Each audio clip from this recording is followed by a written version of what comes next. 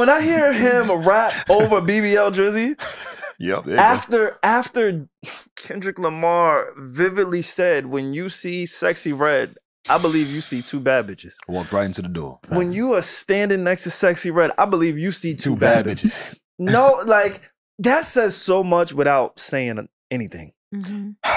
And like you said, the trap door. Drake fell into the trap because you think you killing it. You think that you can fool us. That's my problem with this move. So I'll play the song and then please let's get into it. Yo, you really my guy, bro. You my guy. You know that? We on the same. Come on, man. I read your notes. That's hip hop. I'm feeling a little left out. I'm sorry, Regi. He does make everything. What did he say on that? It sound good. What did he say? I don't care. Yeah. Yo. Yeah, you gonna dim it out now, right? Yeah, Look, I don't want to hear that bullshit. Drake has to know that the first release out of the battle cannot be. Did we have to tell him that? He doesn't know. No, but he has to know. That's why I'm saying he's a character. He has to know. He doesn't take this part of it serious. He did this before where he like pretends he's okay. Like like he's not upset. I get a lot of that. Because it's like, all right, cool. So you're trying to double. I had to have someone break down. No, real shit. I had to have someone really break down the win in him getting on BBL Drizzy.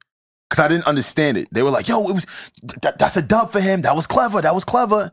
And I swear, I wasn't on no hating shit. I really was just trying to understand it. I'm like, but y'all, he told him to shut his ass up and make some drums, and then he got on the same drums. So y'all, like, break it down for me. And they were telling me, like, sometimes if you can't beat him, you got to join him.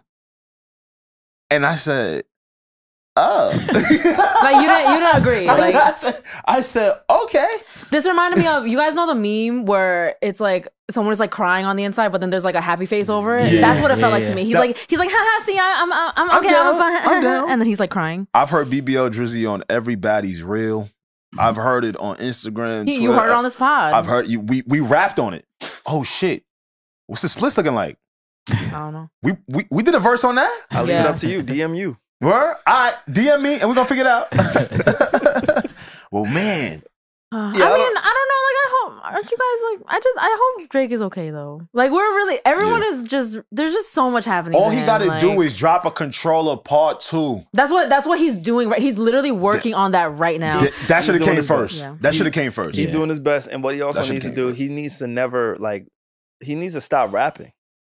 I think he should just turn into a hybrid singer, man. Like the rap, like I don't talk about it. I don't think that he takes rap serious. I don't agree because, like, although yes, there are some reference tracks to tracks like Mob Ties, he has a very, very, very extensive catalog, and he did write a lot of it where he's rapping. And let's not forget how amazing of a rapper he is. Exactly. You know? No, he can rap well. I think his ability is amazing, phenomenal. For sure. I think but you don't want any of that anymore? His ability to rap is top tier. And that's one of the reasons why I got on this podcast and I said something that a lot of people didn't agree with, which is he makes things better. Is because his delivery is one of, I don't fucking know who you want to put as the best deliverers of lyrics and rap. Like, he's there. He got a Rakim delivery. Which is why he could has like something to him, Yeah, like Rakim came through, changed it, then Hov started rapping like that. Big Daddy Kane came through, they changed it. His delivery, his performance on songs is just so fucking... And maybe I'm about to sound like I'm glazing, but like it's just better. That's just what it is. His delivery. But I think to be the best rapper, to be the best rapper, there's a certain criteria that I don't think he holds in high regard. Because if he did, he would never find himself in this situation. I always go back to multiple Jadakiss. times. And maybe it's New York, maybe it's my New York bias, but for me, I would literally lose faith in humanity if I found out that Jadakiss ever had a single verse penned for him. You see that? Damn. I know he never has. I know. So I'm not putting that on Jada. We love Jada. We respect Jada. Again, I think he is the bar. And again, this could be my bias or it could just be my respect for who he is as an MC. But the barometer for me is Jadakiss. He has never had anybody pen a verse for him. He don't even come off as a type to have that. Yeah. Hey, no, keep going. No, you're right. No, you're right. No, and if he did, I think it would change my perception of the art. For sure. Of the fucking genre. Now, because that's what it's about. What type of music were you introduced to with Jadakiss? Right, it was a little gritty, right? Oh, for sure. The right? locks. The locks. To the locks. You were accustomed to receiving that from them, right? Yep. I don't know when I said it out, but I said it on one time on this podcast. This is why I would prefer if he turned into an R&B artist. It has nothing to do with his rap shit. He's a great rapper. But when I go back to my Drake phase, nigga, it's the shit where we singing.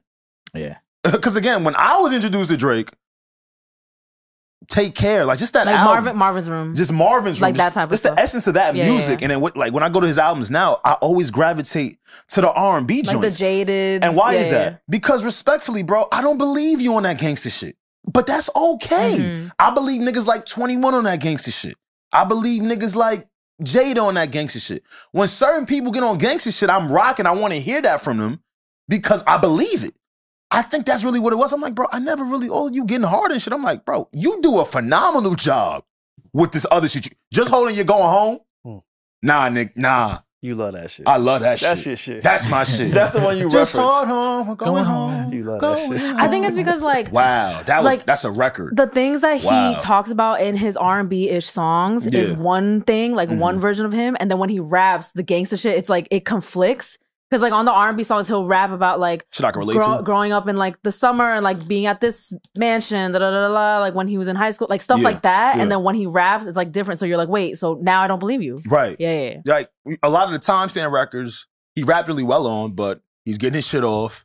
He reflects on his childhood, which is super dope and all. But when you getting at women, it's way more flyer. Like way, way, way more flyer. But let's see, man, because the first release out should have been something where it couldn't be denied. Anything but what was done. just something undeniable, like the Sexyy Red song, right? Like I'm sure there are people that really enjoy Drake's verse, but I know there's people that it's kind of hard for them because of maybe the Sexyy Red part.